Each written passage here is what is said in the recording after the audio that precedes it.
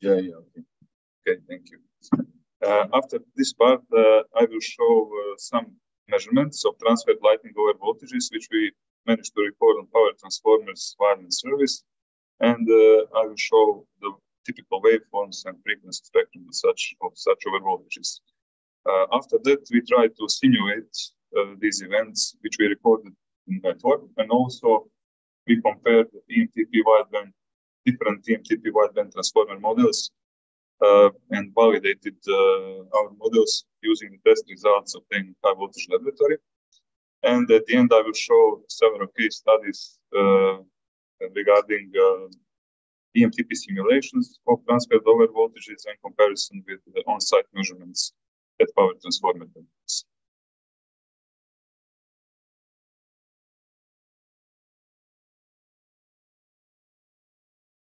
Okay. So as you know, power transformers are exposed during the lifetime to various over voltages, switching lightning, very fast transient over voltages, and so on. So why it is important to measure such events in the network, to see what happens, what are real over voltage wave shapes, and to try to assess the influence of such events on insulation system. Of course, then in some cases, if we have good transformer models which are accurate enough, and then we can validate the results of such model and use them in simulations to see what are the critical situations for power transformer. So basically, one of the reasons why we calculate transferred over voltages is to check the level, the insulation stress of the power transformers, or to check the efficiency of installed over voltage protection and surge arresters.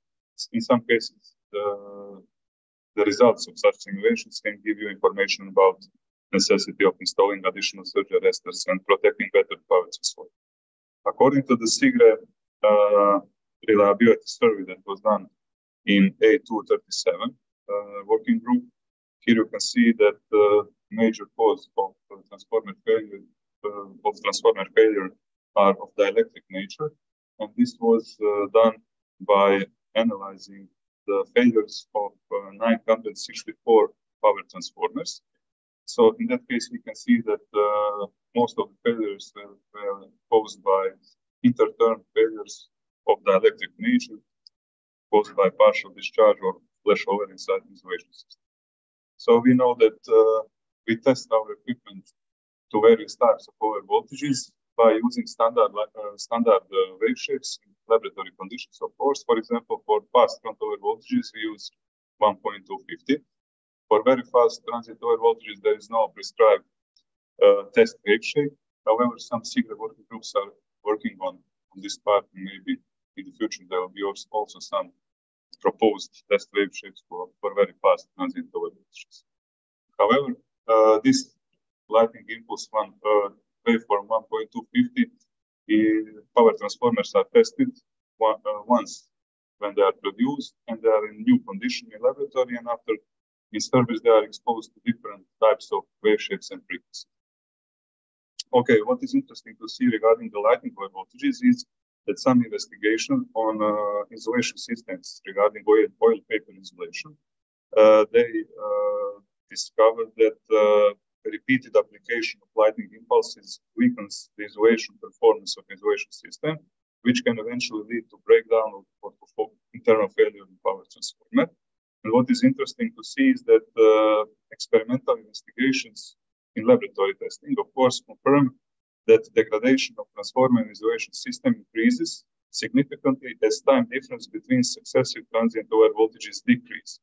So this is more or less connected with real over voltages that we recorded in case of multiple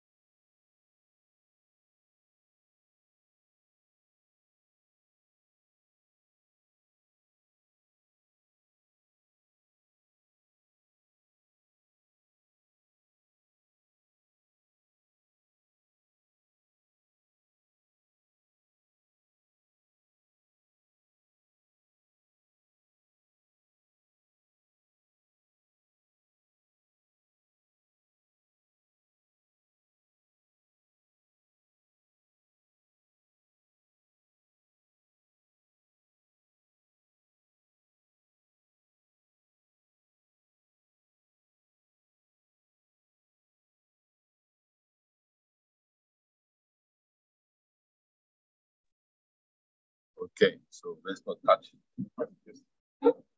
So we use the data from the lighting location system, and as you can see on these figures, in Croatia we have many lighting activity, and we use the information from that system to correlate lighting activity with overvoltages and failures in power transmission network. So we have all substation and transmission line on the map, so we can correlate by correlating the exact event of the lightning strike with the event of relay protection and SCADA system.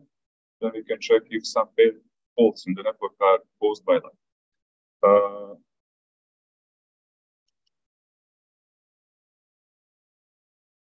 Okay. Regarding measurements of overvoltage, we used measure overvoltage transient overvoltage monitoring system, which was connected to the bushing tap. So this is high voltage bushing insulator of power transformer. It can be also be in the case of shunt reactor, for example. So we connect measuring system on the bushing tap of such transformer bushing, and as you know, inside oil paper insulation system there are several conductive sheets of coils which are used to linearize potential and electrical field inside insulation system. So basically we form capacity divider. So we can equivalent insulation system with several capacitors connected in series, and at the last coil we connect low voltage capacitor, and in that way we form capacitive divider, which can be calibrated. And on the secondary side we measure, for example, voltage or trigger to the system to measure over voltage and so on. So on the left figure you can see the transformer bushing, the measuring tap, and connected measuring system with internal matching impedance. So this principle of measurement, we test the system, it is linear up to 5 frequencies, and on the right figures you can see laboratory test. So on the figure 4, switching impulse, lightning impulse, and on the figure 6, lightning impulse chopped wave. So we compare response of this measuring system with calibrated measuring system inside high voltage laboratory, and as you can see, it performs well, and that confirmed that we can use it on site basically. So what we do, we use information from lighting location system, from transient over voltage measuring system, which measures waveforms at transformer terminals, GIS, so information about precise location of transmission line and substations, and data from SCADA system, which records events, failures, automatic closures, circuit breaker operation, and everything is GPS synchronized. So the timing should be very accurate to perform such correlation. Okay, on the next few slides, I will show several transferred lighting over voltages which were recorded on power transformers and some frequency spectrum of such events. So this is the case that we investigated. We have 110 to 220 kV substation with 3 power transformers. We have a double circuit 220 kV transmission line which connects the substation 1 with substation 2 and 3. Transient over voltage monitoring system is installed at this power transformer here in substation 1 and also here. So we investigated lightning strikes to this transmission line connecting to substation, and of course each event should be recorded by both transient over voltage measuring systems, because we have traveling waves and the lightning over voltage will appear from both sides of the transmission line. So this is the first case. For example, we recorded here, there was a fault, lighting location system detected the current amplitude of 115 kiloamps, and distance was very close to the substation 3. And at the same time, SCADA system detected double phase to ground fault, which means flashover on insulator string in 2 phases. And this was followed by auto reclosure operation of circuit breakers from both sides. So what was recorded here in substation 1, this transformer and here simultaneously, these are the wave shapes. So we can see that we have normal sinusoidal voltage at the beginning, and then we have failure of lightning over voltage flashover, and then after that short circuit, and we can see the voltage drop in faulty phases. So this is from both sides of the transmission line. What is interesting is to filter out 50 Hz components this event to see only transient over voltages and check what are the frequencies. And you can see, for example, that in both cases, dominant frequencies of the waveforms are from 1 to, let's say, 10 roughly kilohertz. The same goes from the other side of the transmission. What we can see, the transient over voltages caused by lightning are not unipolar as the 1.250 wave shape. So we have bipolar oscillating waveform, and it comes to the transformer terminals. Measuring system recorded simultaneously wave shapes from high voltage side and low voltage side of the power transformer in both substations. Another event which we can see here is also caused by lightning. So, but it's more far away from this substation on the transmission line. And this event caused three-phase to ground fault, so flashover in all phases of the transmission line. And this was also followed by outer explosion. What we recorded in lightning location system is multiple lightning strike with 7 successive return stroke. And here you can see the amplitudes and time difference between each return stroke. So by doing time correlation, we figure out that this event minus 8 km caused three-phase flashover on the transmission line. We confirmed that, of course, with EMTP situations later on. And this event was recorded by a transient over voltage monitoring system in both substations. So we can see flashover and voltage drop in all three phases, here and here. Of course, voltage drop is higher in substation 1 because place of the fault is closer to that location.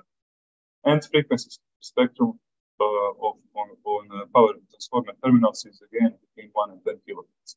What is interesting, few milliseconds after that event, while short circuit was still in the network, these two return strokes hit again transmission line, and we recorded, while we have voltage drop, short circuit, 2 more over voltages are recorded, and then after that we can see opening of circuit breaker and basically restoration of voltage. So difference between two successive impulses that we record is 30 milliseconds, which corresponds to the information from lightning location system. So minus 19, minus 10, almost minus 30 kiloamps caused additional over voltage on power transformer terminals. So we can see that in reality, power transformer can be exposed to several very steep over voltages which are oscillatory, and they follow each other in a very short time period, which can be very dangerous for the insulation system, as confirmed by laboratory testing, which we could find in the literature. Why it is important to analyze such events? So, okay, for this particular case, we can see that, for example, in phase A, the high voltage side, and this is 220 kV side, we have over voltage in that phase. This is only high frequency component, so we filter out AC component. Here we can see the operation of surge arrestor, which limits the over voltage. And if we calculate what is the spectral density of such recorded wave shape, we get this red curve.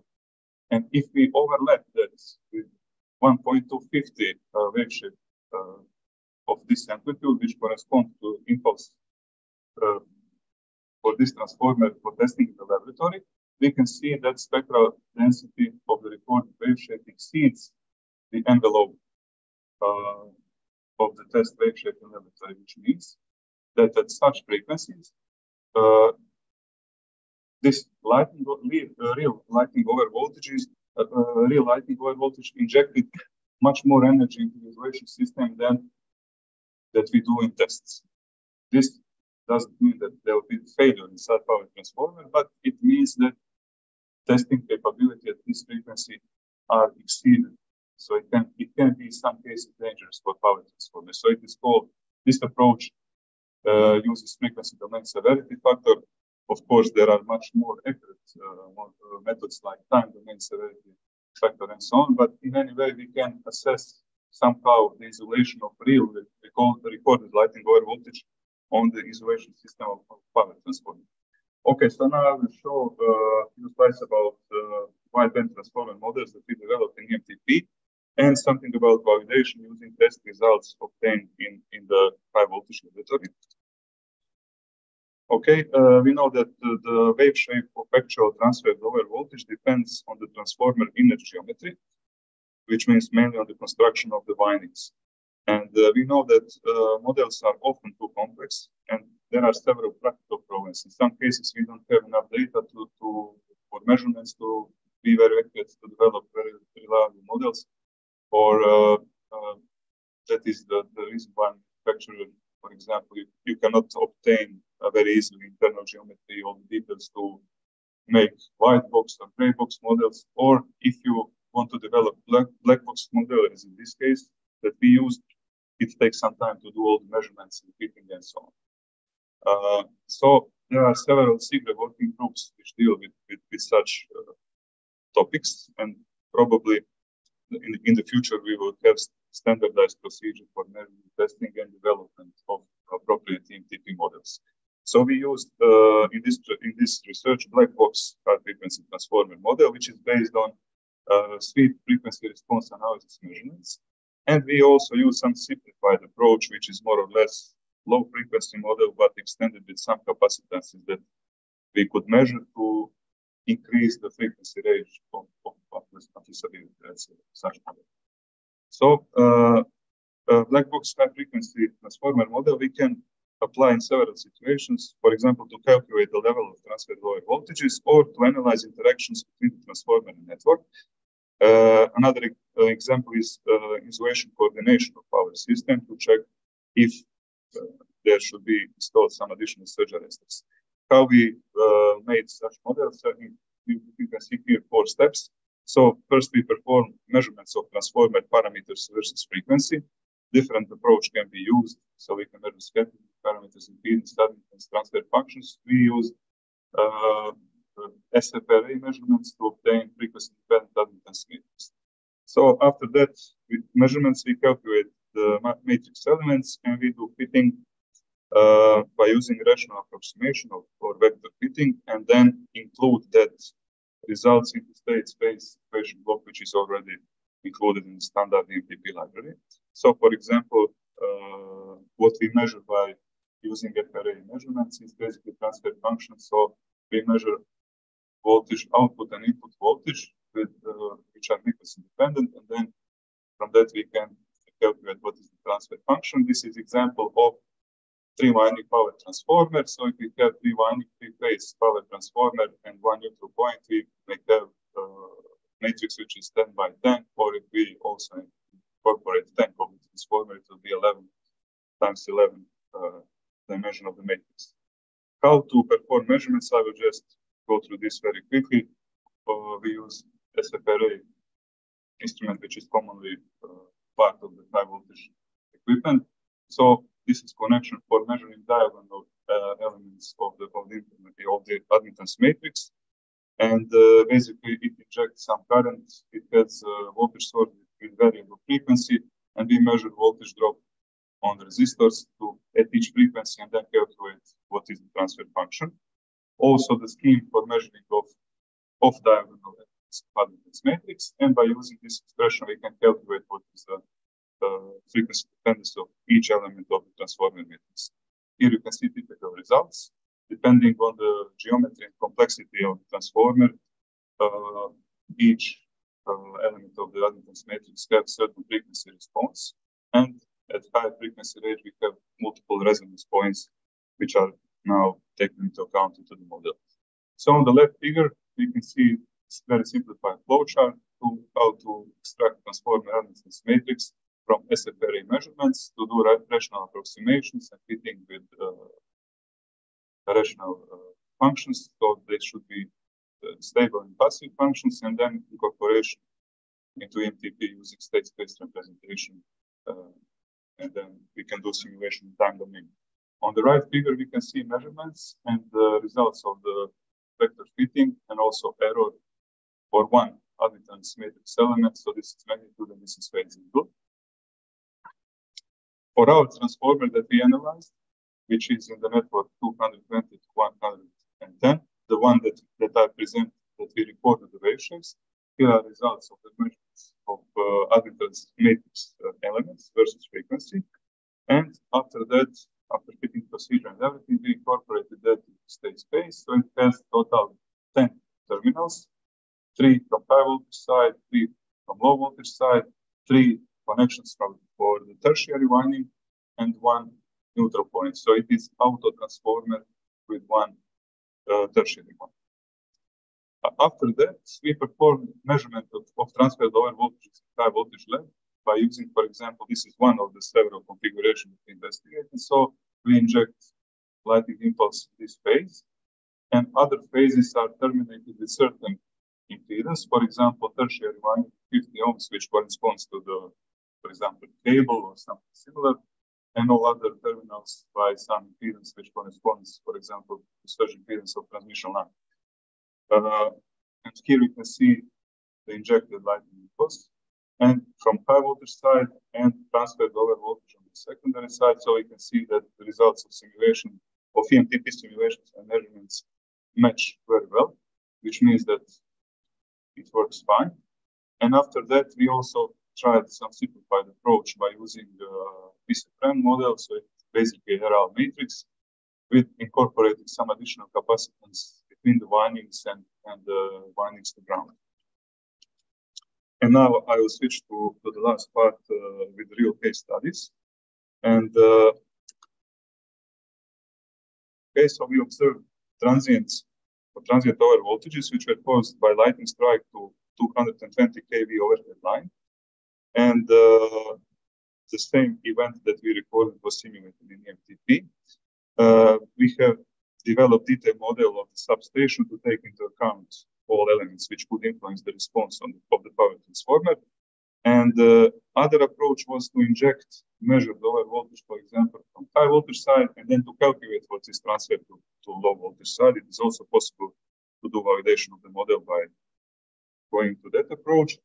And we used the black box model. Not all data were known to us. For example, that position of the transformer at the time instant of the lightning strike were not known, so we simulated several cases. Here you can see single line diagram. So this is 110 kV part of the substation, several transmission line connected.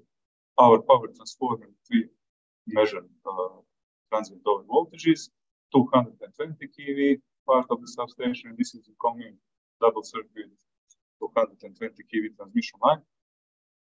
Power transformer is protected by surge arresters from both sides, and in each line bay we have also installed that there are surge arresters protecting also transmission line. So at the first step, we developed very simplified model to check if transformer models are performing well. So we inject the measured lightning over voltage from high voltage side, and we calculated transfer lower voltage on the secondary side. So from the secondary side, we included some capacitances representing high voltage equipment and additional transmission lines which were connected at the time instant of the lightning strike. And as you can see, this case represents lightning strike that didn't cause failure of the insulator string. So no short circuit in the network, only impulse which was measured. So left figure shows measurements. So we can see that some lower voltage gain. It was correlated with lightning location system. So it is definitely a lightning event.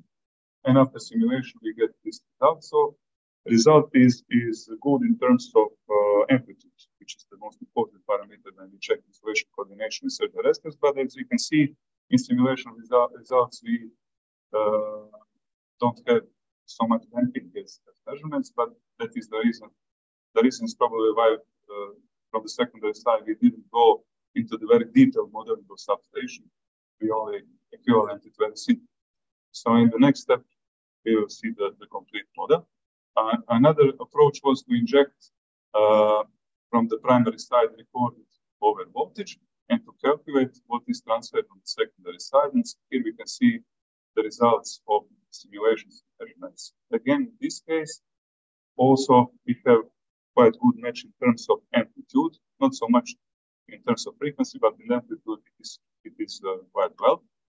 And after that, to improve these errors, we developed more sophisticated, more detailed model of the complete substation. So here you can see 220 kV transmission line, our 3 power transformers, which are all basically black box models because they are the same. This is our power transformer we are investigating, and from the secondary side, complete model of the substation. So I will not speak about each element. Every element is modeled very, very detailed. And now we tested several simulations. For example, 1.250. If we apply that impulse from high voltage side, we get this on the secondary side. So these are transferred over voltages. So these 3 curves are the response of the black box high frequency transformer model, and this is the response of the BCTRAN model extended by capacitances. As we can see, in this case, for this steep impulse, it is not performing well. So it is the best way is to use basically black box wideband transformer model. But if we decrease the time front, which means we decrease the frequency, then BCTRAN response of the BCTRAN model in terms of amplitude is almost the same as the response of the complete black box model of power transformer. So we introduce some additional test waves to lower down the frequencies and very long waves, and in that case it performs well. The reason why we can do that to a certain frequency range by using BCTRAN is the response. So you can see it behaves well in low frequency range, and in high frequency range, it there can be very big difference between the models, but in any case, we should be careful that we can use it if the transformer geometry is not too complex, if we don't have many resonance frequencies. There was a paper at IPST about that. Okay, and now, case of reported lighting over voltage on high voltage side of power transformer. So we measured this, and we try to calculate what are the transferred over voltages on the secondary side. So here you can see the results. Over voltage is recorded on the primary side. Transferred over voltages calculated by using black box model, and the same calculated by using the extended BCTRAN model. You can see that results are similar, but in terms of amplitude, BCTRAN model gives higher amplitudes and it has less damping, so it oscillates much more. Okay, so if we overlap the results in each phase, you can see that. So to estimate in such cases transferred over voltage amplitudes is not so easy by using the simplified model. After that, we tried another approach. So we injected measured waveforms, which are these 3, on the primary side, and we calculated what is transferred on the lower voltage side by using high frequency black box model and extended BCTRAN model. We investigated the influence of topology of substation because the level of transferred over voltages is affected by the topology from the low voltage side. So this was full topology, all transmission line connected, and we can see quite big difference, okay, as we expected. And if we consider no load condition, because at the time when the lightning strike hit the transmission line, the condition was similar to this one. And in this case, we can see that measurement of transferred lightning over voltages matches very well with black box model and also with extended BCTRAN model. But as you can see, this extended BCTRAN model gives higher amplitudes compared to the black box model. But we are satisfied with the results. Okay, and this is another case. Primary measured over voltages and calculated over voltages from the secondary side. Very good matching between the both models, BCTRAN and high frequency black box. Okay, the second case, this was flashover in 2 phases that I showed previously. So we have lightning strike that caused double phase to ground fault. Here you can see the recorded wave shapes.